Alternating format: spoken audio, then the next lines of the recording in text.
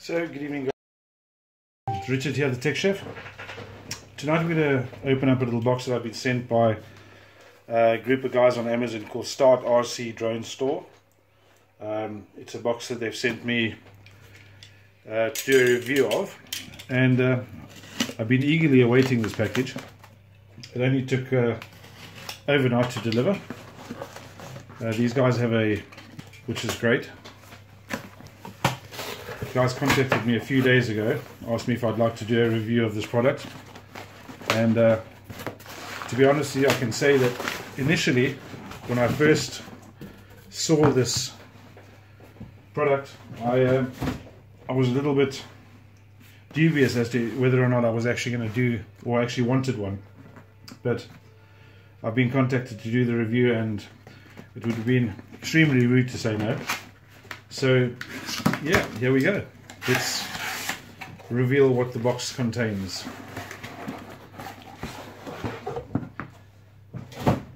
And there's one box inside another box, inside another box. And there you go. It's a Nirvana radio. The new Nirvana TX. Yeah, let's have a go and let's see what's in the box. So, to be honest with you, when I first saw this transmitter, I thought, this is a bit of a story of Cinderella. And I'm not sure if the Nirvana was actually Cinderella or one of the ugly sisters. It's kind of, I think it's one of those things like, you're either going to love it or you're going to hate it. And I'm going to keep a clear and objective mind about this and decide as we're going along as to whether or not I think it's a good radio or not. And I'm going to be pretty honest about it. I can already tell you that when I first saw it, it wasn't the prettiest thing I'd ever seen, and I considered it to be a fairly ugly thing. But here we are, and we've got one sitting in front of me, so let's have a go. So, opening the box, as you can see, comes with this beautiful holographic image of the transmitter with a foam backing, a sheet of stickers, and these stickers are pretty cool actually. I shall definitely be using these. Nice colourful ones, and I've got a place for probably all of them. So yeah, that's quite impressive, very nicely done. I will say one thing, so far I'm really impressed. I mean, even the beautiful monogram on the top of the box is fairly impressive. It's almost like opening a very high quality product from a very high quality manufacturer. A warning sheet, and on the warning sheet is basically just telling you to use 18650 line batteries. Make sure to insert the batteries obviously properly, unscrew the battery compartments both on their sides, and we'll have a look at that as we're going on. And obviously it's got it in Chinese too. Cool. Inside the box we have the transmitter. Wow, didn't expect it to be that heavy. Yeah, that's quite a surprise. But before we get to the transmitter, let's just have a look at the little box of accessories. And we'll put the transmitter aside for a sec, and let's have a go at what's in the box. Let's see, where do we open the box? Right, there we go. Cool. So again, very nicely packaged. Everything is in static sheets or static bags. Let's have a look at what we have here. A monophono jack. I guess if I'm just going to take a wild guess at what that's for, it's probably for a trainer port. It could be, I could be wrong, but in my experience I'm guessing that's what that is. In bag number 2 are a couple of little M3 screws, stainless steel, and a set of brackets with a pin headers on it.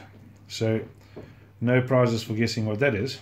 It's going to be pretty self-explanatory, but we'll get into that when we actually start to assemble this and have a look at exactly what's in there, or how the transmitter works. Bag number 3 is a micro USB charge cable, I'm guessing, and we all have hundreds of those lying about, so no surprises there. In bag number 4 is a little receiver, and I guess this is an iBus receiver, seeing that this is a FLYSKY product. The little receiver is quite small, probably about the size of the TBS Nano. Yeah, it's supposed to be pretty good from what I've heard and what I've read. We'll obviously have to install this on a craft of sorts, and then we'll have a range checks and little distances and all that sort of stuff, the usual things that would be done. And on this little packet we have another receiver, slightly bigger, so I'm guessing this would be for a little bit larger, or an aeroplane, or whatever we may choose to put this on. And in the little bag are 3 little UPEX connector antennas, and obviously the cabling to plug that all into a flight controller with, or sorry, into a VTX with. Also in the box is a little quick start guide. Yeah, it's always neat when they put these in the thing, in a box, to explain to you what goes where, which buttons, and how they named them, and obviously what each of those buttons is numbered. And cool. Installation of the battery, binding with the FX8X, that's obviously the little receivers, so that's quite neat. Powering on, the lanyard eye connector, which is obviously part of the transmitter, and the RF module adapter installation kit, which is that little kit that we were talking about. And that's going to allow us to use an external transmitter, such as the TBS micro, or even the FLYSKY 9M module. You can see by the pin headers that that's what that's intended for, and it's pretty great that they've made this part of the installation. So we'll see how that all goes together, and obviously the rest is in Chinese. My Chinese is not so great today, but maybe another day. In the meantime, I'm suitably impressed. I wasn't expecting to get all of that in the box, and it's very heartening and pleasantly surprised. So let's just keep all that stuff in the box, just so, because I have a system in my home. It's called a black hole. Sometimes you put stuff down and you just can't find it again. So I'll leave that all in the box for now, and then at some point in time we'll get back into that in the next video, just to make sure that it all stays in one piece. I have a habit of losing stuff. If I showed you a wide angle view of my desk, you'd understand why. Right, so the box, nicely formed plastic to keep the transmitter in place. Like I said, it was covered with foam to stop it from jolting around in the box. Beautiful little ribbon box. Listen, I'm really impressed. I've got to say, it's very high quality. Just the packing. So let's just take that, start as you wish to finish, and if they packed it this well, then it's got to be a fairly decent product.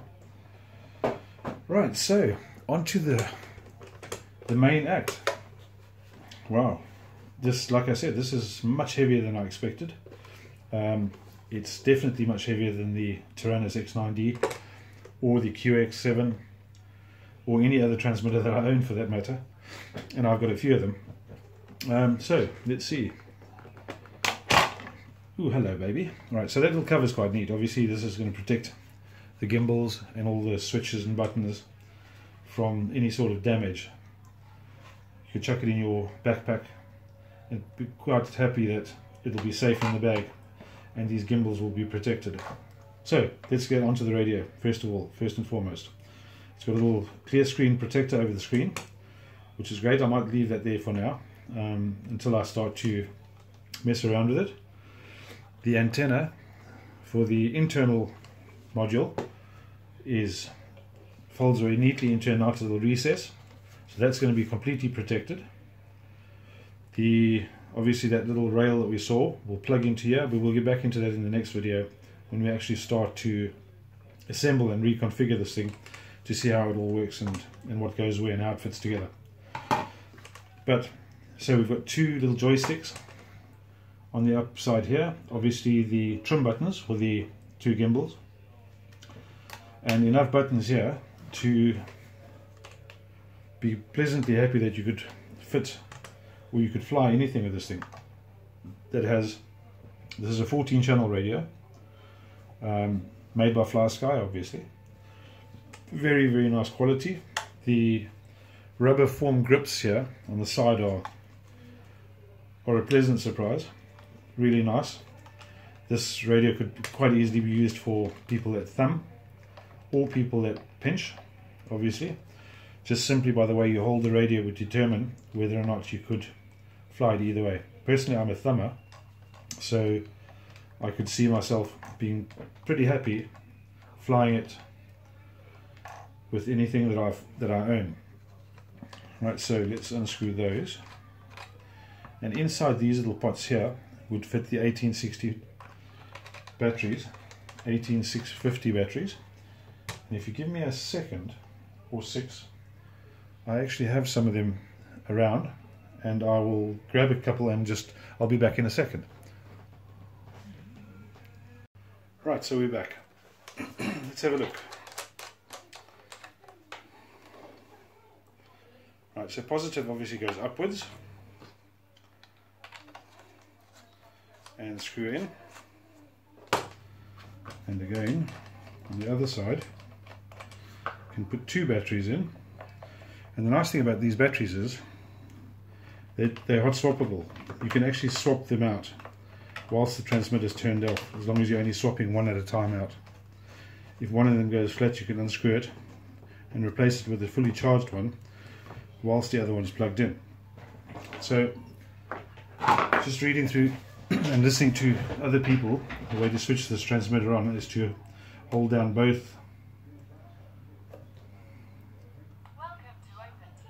and there's that famous the voice that we love so much.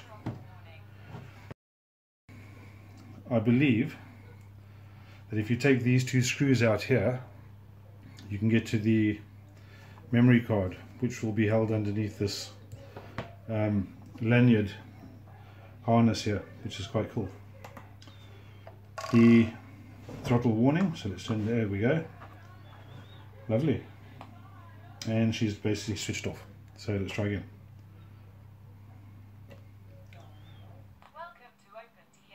And switched on again. Cool. So it's already got OpenTX loaded, and it's about to switch off again. It tells me these batteries are not fully charged. But anyway, for an unboxing we don't really have to go into much more than that, other than to say that I'm super impressed with this transmitter, to be honest. In the next video I will go through the full menu system. We'll go a little bit more into how the button configurations are set out, and then we'll start to look at the OpenTX firmware which is on the radio and see what that can do. But in the meantime, once again, thank you very much to the guys at Amazon for sending this down to me for a review. And in the follow-up and subsequent video series, we look at how to configure the radio, how to connect up either a TBS or an R9. I have one of each. We could possibly do a separate video for each one and show how to configure those, as well as at some point in the very nearby future a flight video, and then give you my thoughts on what I think the controller is like in your hands when you're flying. But at the moment I can tell you I'm super impressed. Really happy. I take all my words back. I was not going to look at getting one of these, and now that I have, I'm pretty happy that I did. I would quite happily go away and spend the money to buy one. So anybody out there who thinks it's ugly, it may not be the prettiest for some. I had my reservations. I mean, at the end of the day, it looks quite far-fetched. It looks very toy if you looked at it in the pictures, but I can tell you now, and holding this in my hand, this is everything but a toy.